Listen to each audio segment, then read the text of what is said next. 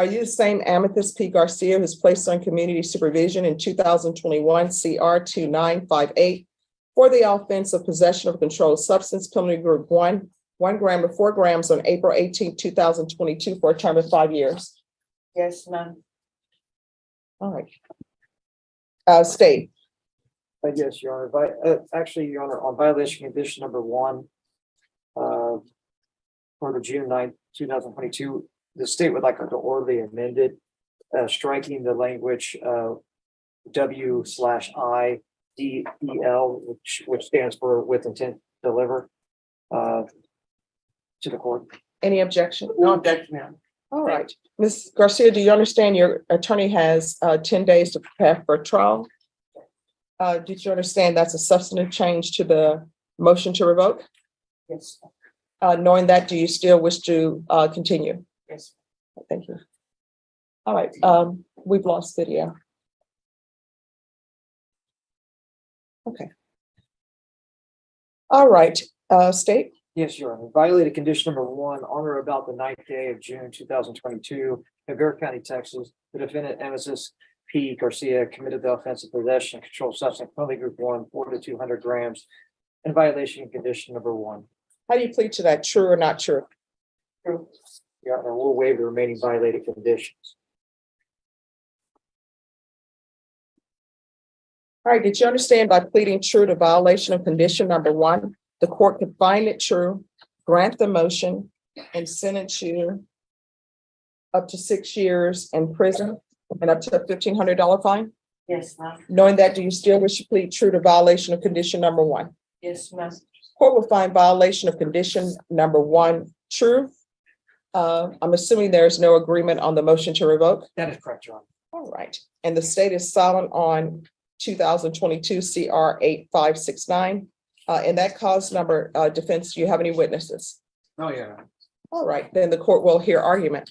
Well, on the, are you saying for the application for probation? Yes. Yeah, the application for probation. Now, when we were trying to negotiate all of this MTR and everything, so my understanding is, and of course, right now I'm saying it's different, but my understanding is that the MTR agreement for the for punishment would be to run concurrent or to run together with the case that she plead on. So that's what, on that new case, Your Honor, we're asking this court to give her another opportunity. Now, she did not comply with her probation. In fact, she, as Your Honor can read, she didn't even start her probation. She didn't show up for orientation or anything like that, which caused the warrant and everything to come in. Now, she's realized she's been in jail since November. She realizes that this has to stop. And she picked up a new case. It doesn't get any better, Judge, it gets worse as you go along. However, I'm asking this court to give her another opportunity. And why should you give her another opportunity on probation is because I think that she realizes that this has to stop. She had a death in the family of her grandmother last year. That was her mother figure.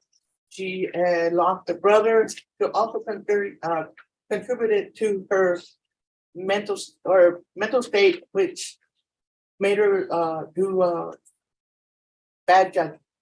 So we're asking the court to give her the opportunity to go on probation, do things right, go back, because she's got 5 daughters to go home to, which are in the hands of their family. She has a father that is there, that is willing to support her, and she also has a job that's waiting for her when she gets out. So we're asking the court to give her the opportunity. It's a second opportunity.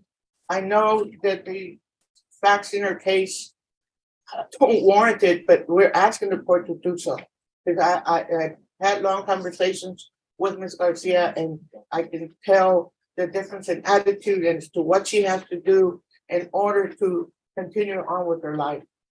Now, the TAP evaluations are recommending SAP, and SAP right now is I know it's a long waiting list and it'll be maybe a year, a few months before she goes to safety.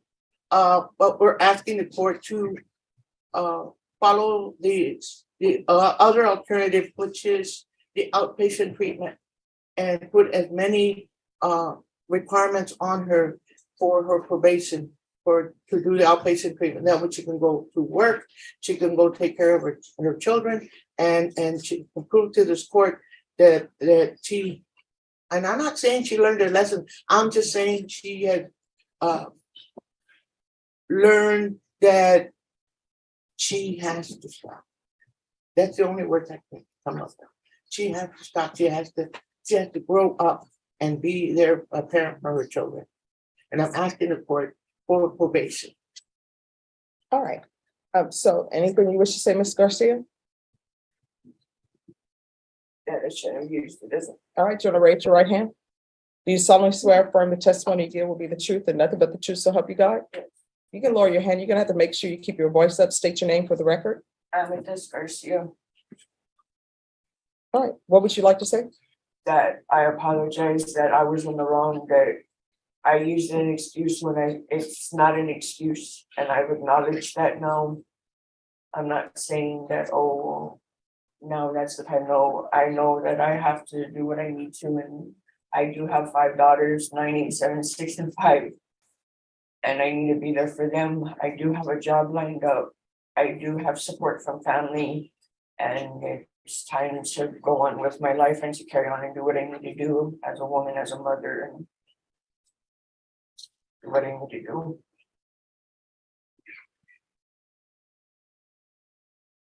All right.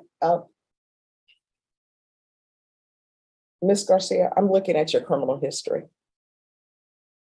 And sometimes people are learning their lessons, but your criminal history is not good. And when I look at criminal history, I'm not necessarily looking at it to say, oh, this person is a bad person. I'm looking at it to see, has there been any type of intervention? Has somebody learned their lesson? Is there anything that I can do to protect the community and have this person being, productive member of society? And I'm looking at your history, and there have been plenty of interventions for you, and you have not taken advantage of any of those interventions. And I don't think probation is appropriate for you because of that.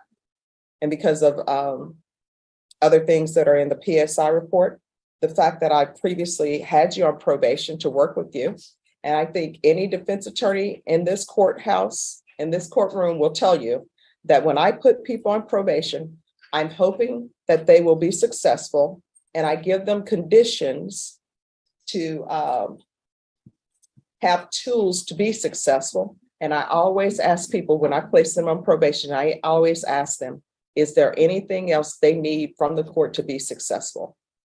And what you've done since you've been on probation is not report. You just picked up new charges, and I can't have that. All right, the court is going to sentence you to a $1,500 fine, time and money. I'm sorry, cause number 2022 CR 8569. The court will sentence you to a $1,500 fine, time and money, and run concurrent. This will run concurrent with 2021 CR 2958. 5 years in the prison. Take in consideration night mag number 688702. Give you credit for any time served. Going to show you what's entitled Trial Court Certification of Defendant's Rights to Appeal. Did you review that with your attorney? Did you understand it, and did you sign it? Because this is a felony conviction, you're not allowed to own or possess any weapons or ammunition. If you have a question over what a weapon or ammunition is, you need to speak to an attorney. Because this is a plea bargain agreement, because I followed your plea bargain agreement and you waive your right to appeal, you do not have the court's permission to appeal. Do you understand? Now, if you would like, because I do see the TAP evaluation, they're recommending that you do inpatient treatment. If you would like, I could recommend you for the therapeutic community. It is a drug treatment program. I cannot force them to put you into it. All I can do is recommend it, and then you will have to recommend it yourself. It does not increase the amount of time that you're in custody. Would you like to be considered? For being in, when custody, he wants to, those do things. Would you explain again, Your Honor? All right. So the therapeutic community, I do not have jurisdiction to force them to place you in the therapeutic community. The therapeutic community is a program at the prison that will hopefully help you with any drug issues you have. If you're accepted into the therapeutic community, it does not increase your prison time. So for example, in this case, you've been sentenced to 5 years prison. If you're in the therapeutic community and you do not complete it, they're not going to say, oh, she didn't complete it in 5 years, so we're giving her 6 years. If you're up for parole and they deem you're parole worthy at 2 years, they're not going to say, we're giving her parole. We would give her parole, but because she hasn't completed the therapeutic community, we're not giving her parole. So it's merely a program to help you, hopefully, with any drug issues you have. All right, and we'll do a request for therapeutic community. All right, we can go off the record. Ms. Garcia, I know you wanted probation. Your attorney told me about your daughters. When you get out of prison, you need to make sure that you stay on the straight and narrow so you can be in their lives, all right? All right, good luck to you.